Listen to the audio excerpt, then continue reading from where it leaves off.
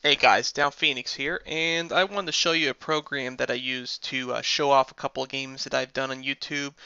It's called Bluestacks. It's basically a program that allows you to run Android games on your PC. And, the program's still under beta. They've got a lot of things that work out on it, but it certainly works. I'd like to give you an example that, like let's say if we tried Fruit Ninja, for example. Booting up Fruit Ninja right now.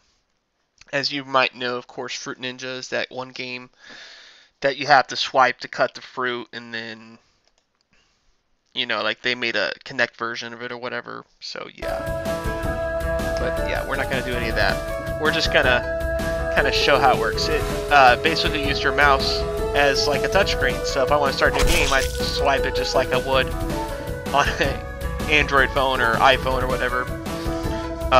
So yeah, we'll do classic, and basically I just have to cut the fruit.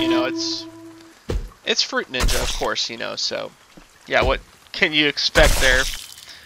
And actually, it makes this game really easy with considering you have the mouse. I don't know. I really find it easy personally. I messed up there, but I was trying to get all fancy and, get like a combo.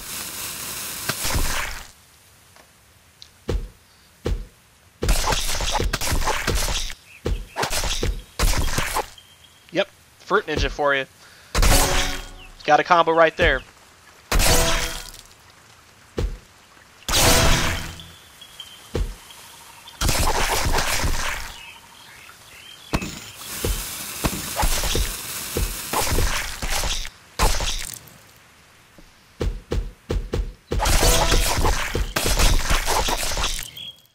Yeah, it's a game about slicing bananas and apples and oranges and pineapples and pretty much any kind of fruit you can think of.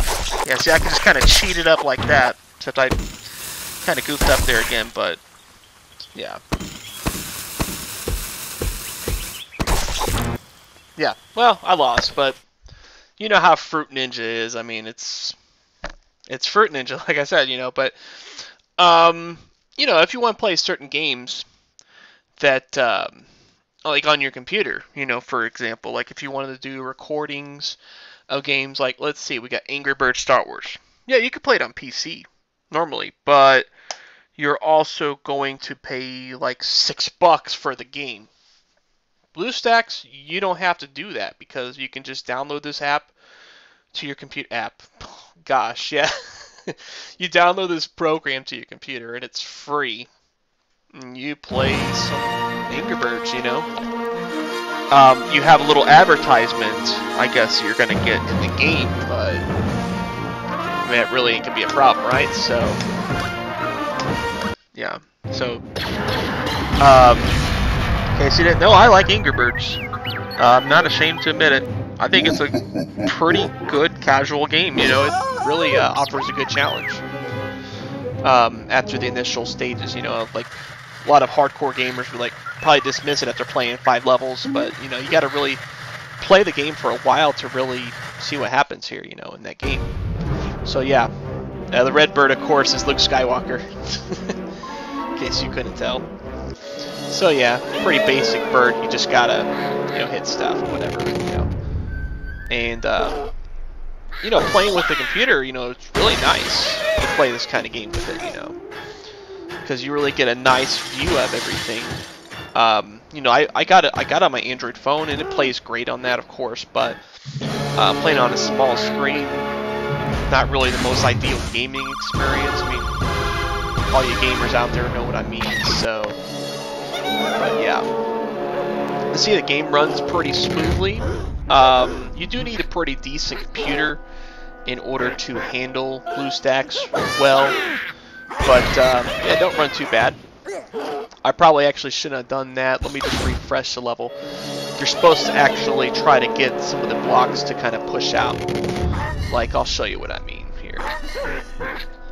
Like, you want the bird to kind of bounce back to hit that one guy. So that didn't really work out at all either. Well, I'm not going to really get fancy, you know, get 3 stars just to demonstrate what I'm talking about here, but I will do this. Maybe. Gosh, come on, physics. See what I mean by the advertisement. Yeah, you get advertisements to deal with, but I mean, wouldn't you rather play it for free and have advertisements and pay for it and not have advertisements? Come on, come on. There we go. Got him. That's what I was trying to do kind of there before. So, yeah. Now we just got to take out this one. He's a pretty easy target. Yep. That's Angry Birds for you. And you can play it on your computer, you know, if you get bored or whatever. And yeah. So just let me know what you guys all think there. Yeah, we'll just go ahead and exit out of that now.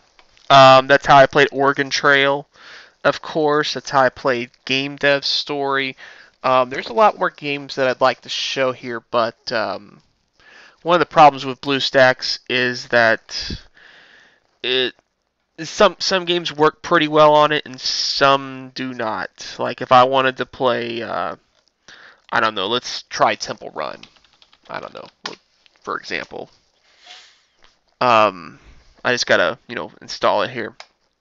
I'm not even gonna bother trying Temple Run Brave because that'll be way too much for BlueStacks to handle. So anyways, you got a little download thing. I don't know why it's downloading so slowly. I don't know if that's like an Android Market kind of bandwidth limitation perhaps or something. Because normally I can download games on my computer really fast. You know, I can do 4 megabytes a second or more downloading games from Steam. So yeah, I would assume that it's some kind of Android Market limitation that limits the bandwidth that you can download it at. I mean, if I'm wrong, maybe I don't know. Maybe my connection is going a little slow right now, but yeah. So Temple Run should be installed now, and I'll show you what it does to run it on BlueStacks. And it's not really a pretty sight unless they've updated it to make it run good. But from what I understand, the problem is that BlueStacks kind of has problems with 3D games, particularly ones that it might not support very well. You see, the transition was kind of slow in comparison to how it would be on a pretty good Android phone. But I'll show you what it's like, you know, obviously, on my computer, so I can, you know, kind of, yeah, I actually died. But one thing that's interesting is you can actually use the, well, actually, it's not going to show me that there, but you can use the keyboards for some movement, if I'm not mistaken.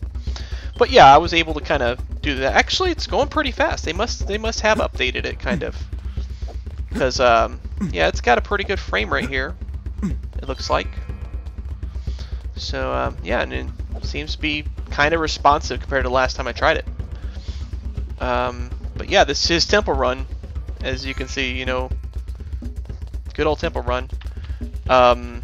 Yeah, so you can use the keyboard to tilt, to use the tilt functionality, but